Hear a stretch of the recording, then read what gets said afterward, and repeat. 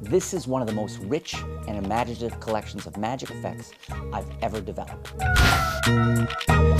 The project includes restorations, transformations, transpositions, vanishes, appearances, and even a levitation. Soda cans and beer cans really are the perfect magic prop. First, they're ubiquitous, they're everywhere. People handle them all the time, they're totally above suspicion. Second, each one is factory sealed and under pressure, so it gives a strong impression that they're tamper-proof. And finally, and I think the most important thing with soda cans and beer cans, is the emotional relations around them, the associations people make. With soda pop, you've got childhood, you've got treat, you've got sweet, you've got candy, you've got good times, good memories.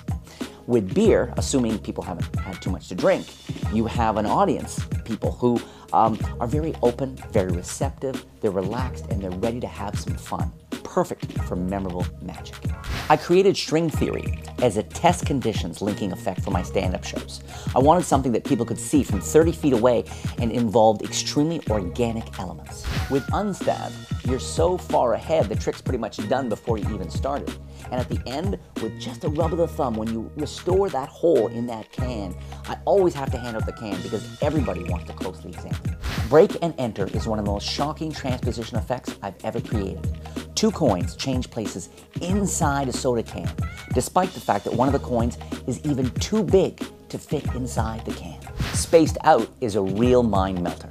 At first, people aren't sure whether to believe it. When they see me move the hole from the top of the can down the side of the can, they're not sure, is it really happening? And at the end, when I pour the soda right out of that just moved hole and hand out the can and everything can be examined, well, people have no choice but to believe.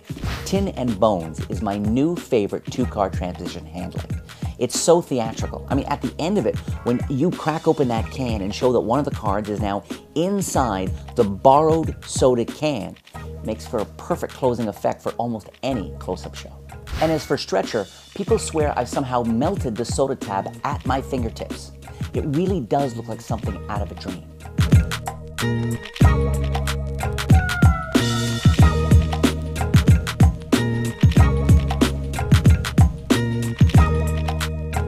And at the end, I can either hand out the impossibly stretched soda tab or shrink it right back down to its original size, hand that out, and show my hands absolutely empty.